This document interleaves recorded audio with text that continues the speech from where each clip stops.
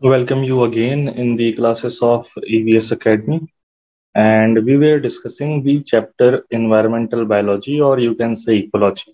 Until last class, we have already discussed the biological interactions, and in the biological interactions, we have only completed the positive interactions right now. Today, we have to go to the negative interactions. In positive interactions, we have seen three type of interaction. One is mutualism, in which both the types of species or organisms get benefited by this particular relationship, and this relationship is obligatory or necessary for the survival of both type of species. For example, rhizobium cannot survive alone without the leguminous plants, and for the leguminous plants also, if they want to get nitrogen from the soil, then they necessarily require the rhizobium in their root nodules. That is a kind of relationship that you can find out in the mutualism. Then in commensalism, we have seen that one is benefited, another is not benefited nor harmed. For example, the creepers. Creepers go high in the sky or high in the height to get sunlight with the help of tree branches. And tree is also not having any impact due to this particular type of relation with the creepers. It is a kind of commensalism relationship.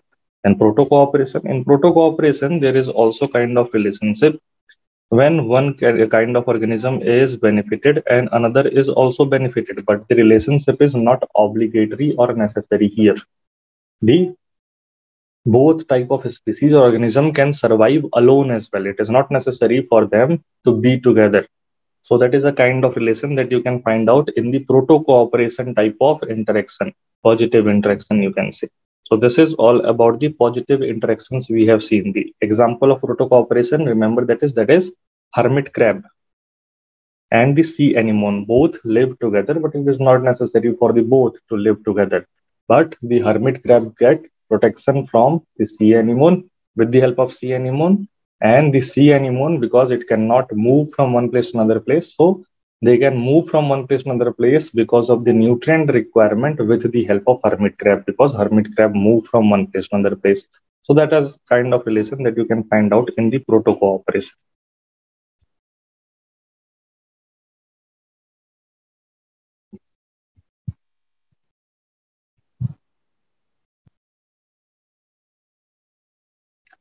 Next type of the population interactions that we have to study is the negative type of interactions, negative type of biological interactions. What are the negative type of biological interactions? So in this particular type of interaction, at least one species out of the two species got harmed by other species, and other can be also harmed or other can be neutral as well. Both type of scenario is possible here, or maybe minus for one species and benefit for the other species. That is also possible. So that all type of interaction which you can find out in the environment or in the ecology, those all are the negative type of interactions. In the negative type of interactions, the very first interaction that we have to discuss here is the Ammensalism. Ammensalism is totally opposite of the commensalism. In commensalism, we have seen the one type of organism is get benefited and the another one is nor harmed or not get any kind of benefit. Zero kind of relation you can find out. In the Ammensalism, here the one species harmed or inhabited, other is neither benefited or nor harmed. So here one species is harmed in this particular type of Ammensalism type of relationship. So here one species is getting harmed for the another species from the other species, and the other species is not having any benefit as well as not having any kind of harmful effect due to this particular type of relationship. Example here that you can see in the Ammensalism is the chlorella.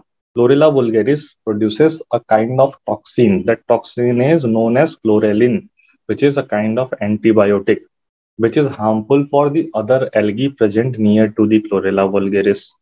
So larger and more powerful organisms excludes another organism from its source of shelter or food is also a type of ammensalism. Here, removing one organism from that particular place is not getting any kind of positive impact on the other one, but still they do that. So that is due to this kind of ammensalism of relationship where one is getting harmed, get harmed by the other, and other is not benefited or not harmed. Another example here is the algal blooms, such as red tide or green blooms, are also example of the Ammensalism. What are the algal blooms? Sometimes you have seen there are certain particular type of lakes or streams, or you can say pond, which are totally filled by the algae. You can see them in a green color, totally green color. That is because due to the impact of the algae present there, huge amount of algae present there. That kind of scenario or that kind of particular thing is known as the algal bloom, bloom of the algae. So that is algal bloom. And that kind of situation is harmful for the other organisms which are living below to the surface water. For example, the other kind of plant species, because they are not going to get any kind of sunlight, and in the absence of sunlight they cannot do the photosynthesis. So that algal bloom is creating a negative impact on the plants which are present below the water surface, but the algal bloom is having no impact at all due to this kind of relationship. So that is again a kind of Ammensalism relationship. So these all are the examples of the different Ammensalism type of relation of the different species.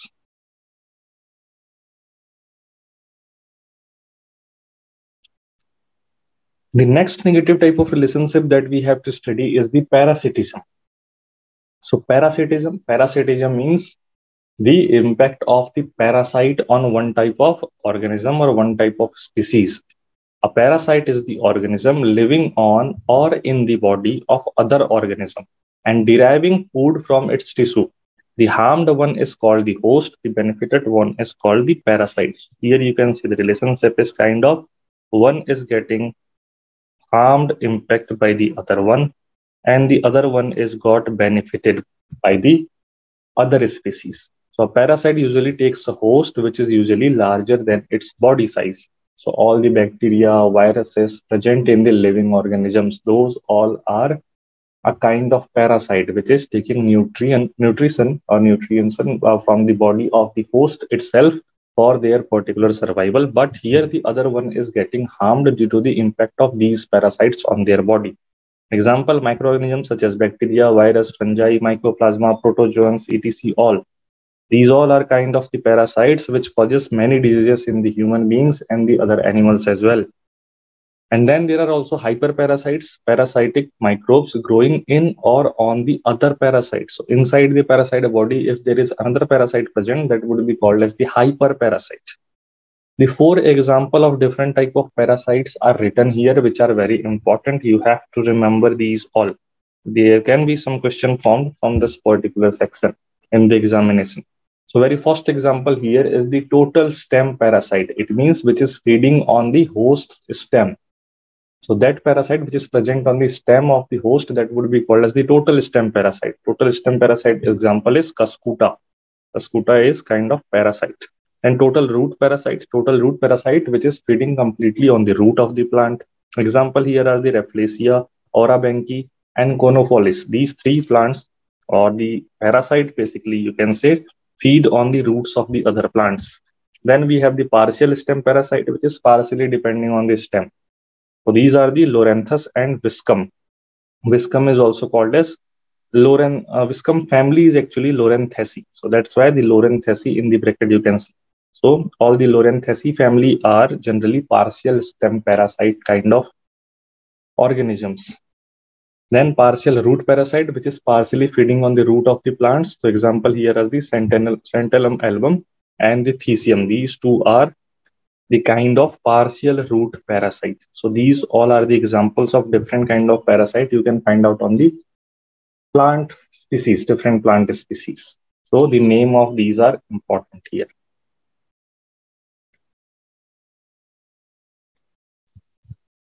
Next type of parasitic, the negative interaction, not parasitic, negative interaction you can find out is the predation. Predation, you all know, there is one organism who is eating the other organism and other organism is being eaten by the first organisms. Here the relationship is directly positive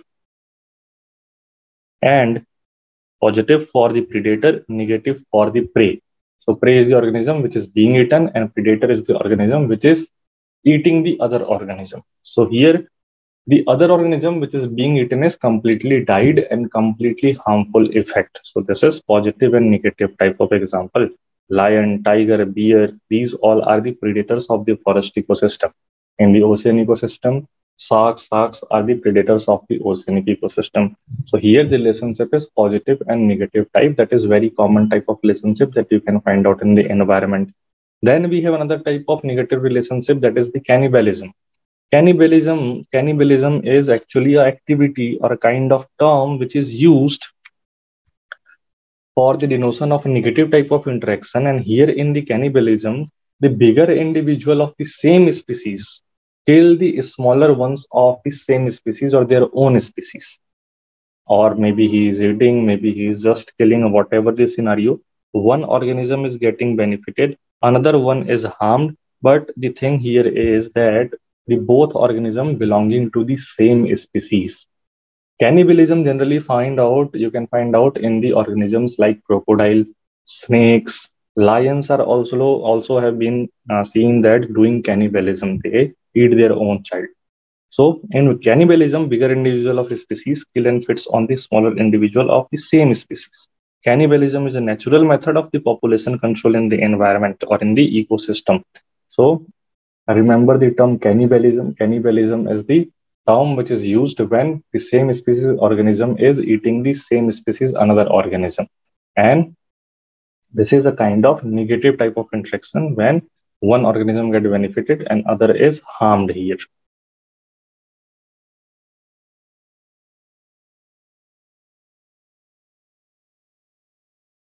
Next very common type of negative interaction, I think you all know, that is the competition. In competition, both type of organism get harmed by each other. So competition is very natural in the ecosystem, and this is the association of two or more species. Each species is adversely affected by the presence of the other species in respect to the food, shelter, space, light, etc. Competition occurs when individuals attempt to obtain a resource that is inadequate to support all the individuals seeking it, or even if the resources are adequate, individuals harm one another trying to obtain it. For example, in the forest ecosystem, generally the larger trees create shadow region or shades on the smaller plants, and smaller plants, it is very difficult to them to grow in the shady region of the bigger plants. So that is a kind of competition. If suppose if you took the example of the agricultural field, in the agricultural field, there is a crop and there is also other crops which is different from the crop that you have sown. And those all crops would be categorized as weeds. So these weeds do competition with the main crop. So the more growth the weed will take or maybe the crop will take, so easily they can shade out the other one. If crop is growing fast, then it can shade the weed. If weed is growing fast, it can shade the crop. So both are doing competition there for the space, food, and shelter, you can say, for the nutrition as well. So this can be of two types, this competition is. If it is inside the species, same species, one species plant is competing with the same species other plant. So that can be termed as intra-specific. Intra means same, within. So inside the species, if there is competition, that can be termed as intra-specific competition. This is also known as the scramble competition. Then we have another type of competition, that is interspecific. Interspecific means outside. Outside you can say, or you can say that is not related with the same species. So that is contest or interference competition. If two of the plants or two of the organisms are competing with each other and both are of different species, for example, the crop and the weed here that you have sown in the agricultural field.